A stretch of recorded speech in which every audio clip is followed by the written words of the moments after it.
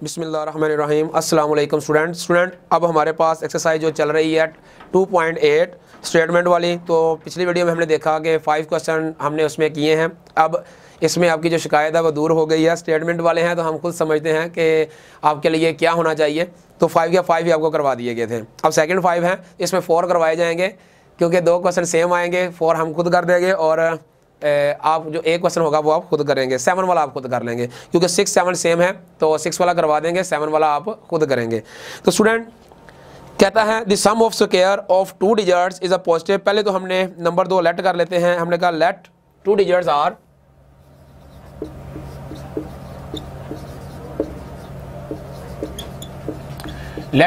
Are x and y। हमने 2 digits late किए हैं। मैं डिजिट को अच्छे तरीके से लिख देता हूं। 2 digits are x and y according to the given condition. Given condition के मुताबिक चलते हैं तो उसका इन्होंने सम मांगा हुआ है। हमने लिखा x square plus y square और इक्वल उसने बोला है 65 के है, तो हम इसको 1 का नाम दे लेते हैं। अब वो कहता है कि आपने 10 रिप्लेस करना है। कहता है 65 and the numbers is 9 time the some of digits. तो आपने एक नंबर को 9 टाइम रिप्लेस करना है। 9 टाइम तो तब होगा जब एक एलिमेंट मेरे पास 10 टाइम भी होगा। तो मैं लेट कर लेता हूं कंसीडर x इन 10। मैं लिख देता हूं consider x is 10 places and y is 9 place. मैंने x को 10 प्लेस दे दी और y को मैंने 9 प्लेस दे दी। या मैं ये कह सकता हूं कि मैंने कंसीडर x इज 9 प्लेस और y इज 1 प्लेस क्या लेता हूं। देखिए 1 प्लेस आउट करूंगा तो मेरे पास वही रिमेनिंग रह जाएगी। तो अब मेरे पास ये बनता है 10x plus 9y is equal to student मेरे पास ये बन जाएगा 9x प्लस 9y रह जाएगा। अगर स्टूडेंट हम इसकी बात करते हैं फर्दर चलाने के लिए इसे 1 टाइम ही चेंज कर लेते हैं। ये आ गया मेरे पास 10x, इसको मैं इधर लेके आता हूं, ये हो जाएगा -9x और ये मेरे पास स्टूडेंट 9y है और ये मेरे पास प्लस का 9y जब दूसरी जानिब जाएगा तो स्टूडेंट मेरे पास किसका हो जाएगा। यहाँ पे गलती करते जा रहे हैं, y प्लेस था इसका, तो ये मेरे पास ये 9y है। जब ये y मेरे पास उधर जाएगा तो ये माइनस का y हो जाएगा। तो ये स्टूडेंट मेरे पास आ जाएगा 10x में से 9x गए तो x बच गए और ये मेरे पास 9y में से ये 8y बच गए। अब स्टूडेंट ये मेरे पास आ गया x इक्वल टू 8y आ गया। अब मैं इसको पुट कर देता हूं इसमें, तो मैंने लिखा पुट इन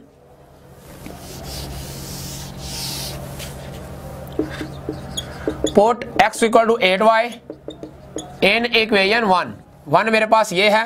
तो x की जगह मैंने एलिमेंट रखा 8y का square plus y square is equal to 65।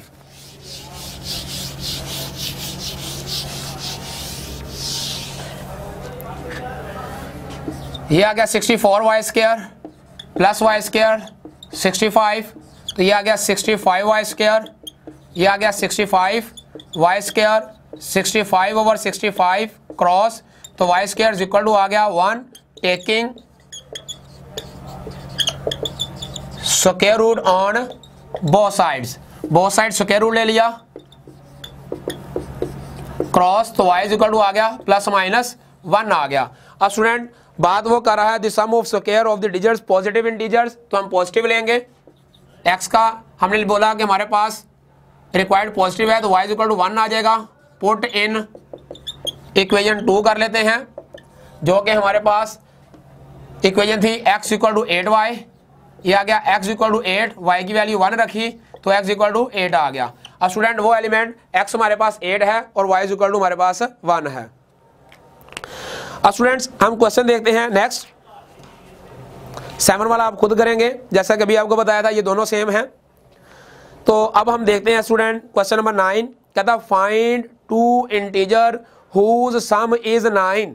2 integer आपने फाइंड करने हैं।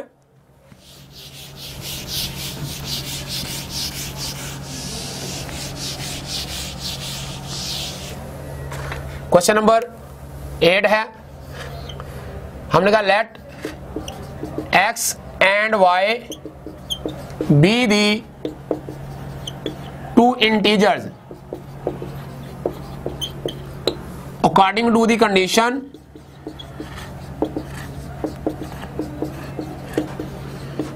गिवन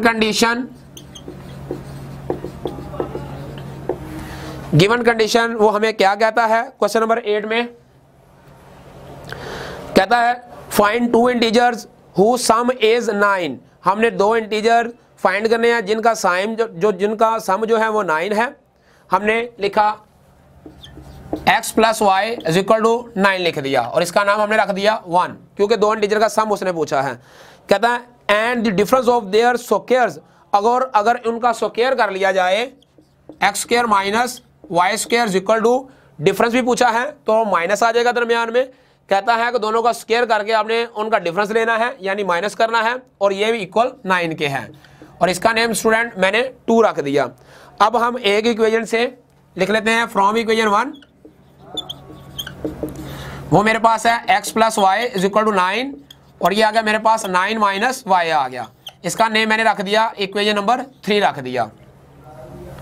इधर लिखता हूं पुट इन 1, ये मेरे पास है, ये आ जाएगा 9 माइनस वाई का whole square minus Y square is equal to आ गया 9।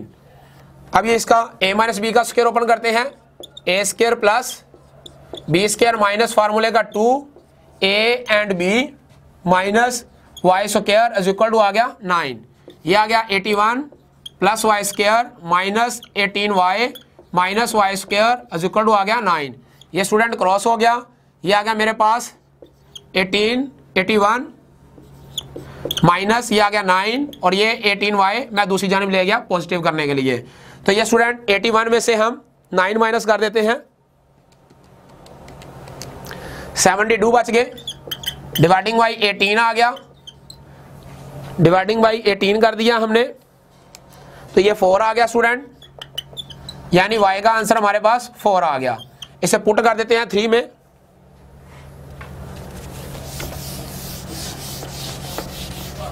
पुट इन 3 इक्वेशन मेरे पास स्टूडेंट ये वाली है, तो ये आ गया x equal to 9 minus y आया है 4 और x इक्वल टू स्टूडेंट मेरे पास 5 आ गया। ये हमारे पास 2 रिक्वायर्ड आंसर्स हैं।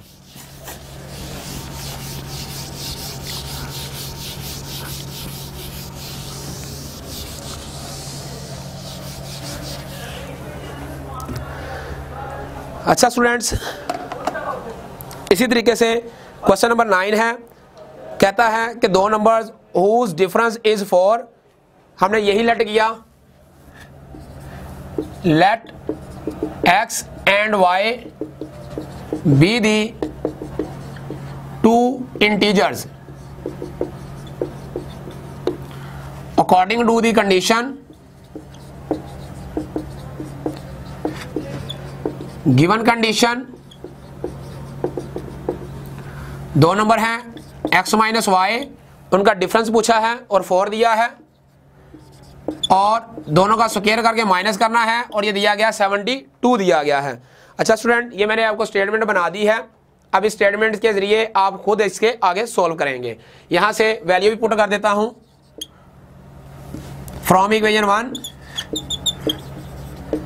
1 equation x minus Y is equal to 4 और x आ गया मेरे पास 4 प्लस वाई और इसे अब आप पुट कर लेंगे।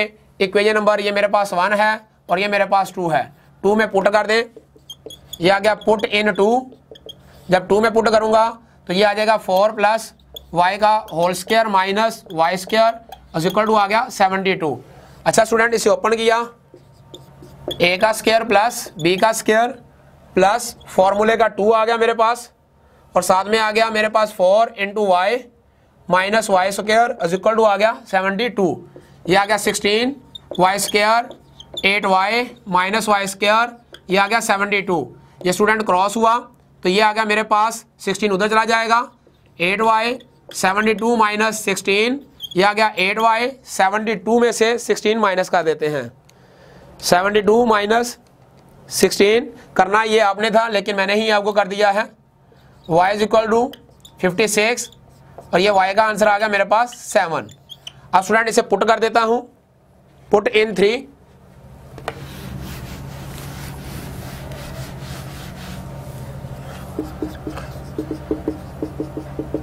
पुट इन 3 वो है x is equal to 4 plus ये y है, ये आ गया 7 और x का आंसर आ गया स्टूडेंट मेरे पास 11 आ गया। इसके साथ क्वेश्चन नंबर स्टूडेंट 10 स्टार्ट करते हैं। आखिरी question,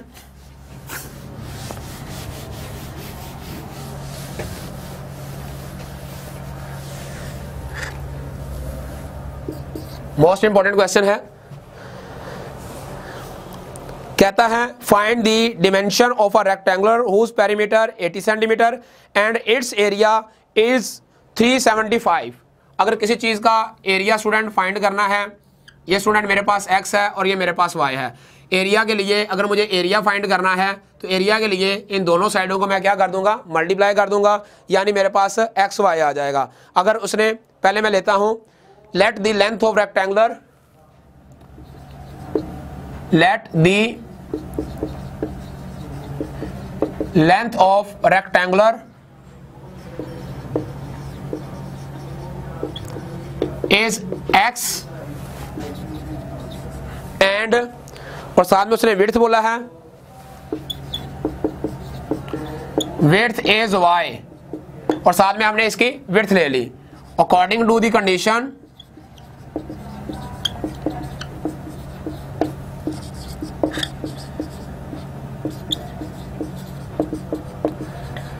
according to the given condition, given condition के मुताबिक चलते हैं। पेरीमीटर का फार्मूला लगाते हैं।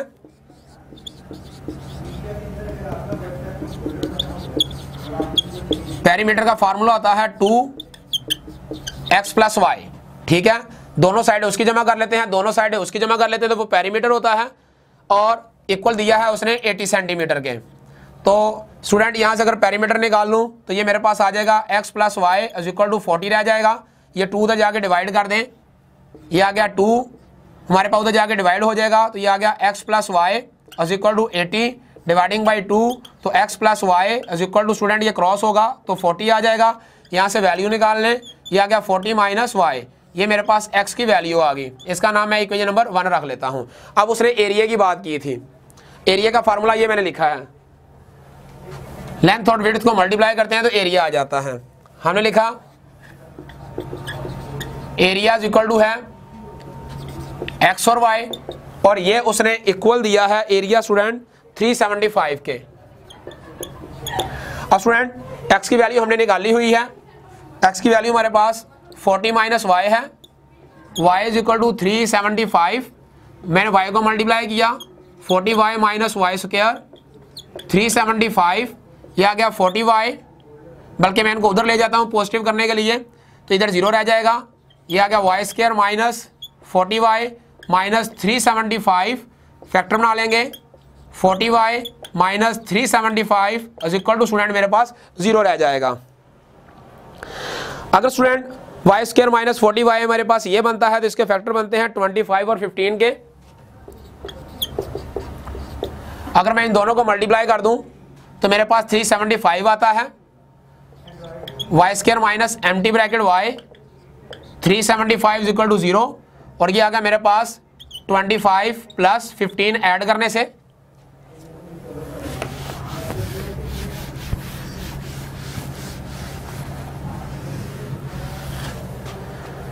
ये आ गया student Y square minus 20y minus 15y minus 375 is equal to आ गया 0, y common y minus 25 minus 15 common y minus 25 is equal to आ गया हमारे पास 0 आ गया। ये स्टूडेंट हमारे पास 375 जो है ये माइनस का है, जब उधर से इधर हम उधर लेके गए थे तो ये हमारे पास प्लस का ही रहना है, ये माइनस का नहीं है, ये उधर ही है हमारे पास पहले से पड़ा हुआ है मौजूद है, ये टर्म्स उधर गई थी वो नहीं आया था हमारे पास तो ये प्लस का है। तो ये आ गया स्टूडेंट y माइनस 25 एक ब्रैकेट में y माइनस 15 एक ब्रैकेट में y minus 25 is equal to 0, y is equal to 25, यह आ गया y minus 15 is equal to 0, y is equal to 15। अब स्टूडेंट हमारे पास इसे पुट कर लेते हैं x के लिए, पुट इन इक्वेशन 1, जो इक्वेशन 1 थी स्टूडेंट वो हमारे पास बनी हुई है x equal to 40 minus Y, ये हमारे पास इक्वेशन है। तो x एज इट इज आ गया, 40 एज इट इज आ गया, माइनस y की जगह पे 25, तो x इक्वल टू आ गया मेरे पास 15, और इसको पुट करते हैं, पुट इन 1, तो वो आ गया student x is equal to 40 minus 15, और ये आ गया मेरे पास 25। ये दोनों का स्टूडेंट मेरे पास सोल्यूशन सेट आ गया। इसके साथ ही स्टूडेंट ये हमारे पास एक्सरसाइज कंप्लीट हुई, जो बताता है कि लेंथ ऑफ रेक्टेंगुलर 25 है और विड्थ हमारे पास 15 है। इसके साथ ही स्टूडेंट 2.8 हमारे पास कंप्लीट हुए। इंशाल्लाह नेक्स्ट वीडियो में नेक्स्ट चैप्टर के साथ मिलेंगे। तब तक के लिए मोहम्मद खुर्रम शहजाद को इजाज़त दीजिए, अपनी दुआओं में याद रखिएगा। तब तक के लिए अल्लाह हाफिज़।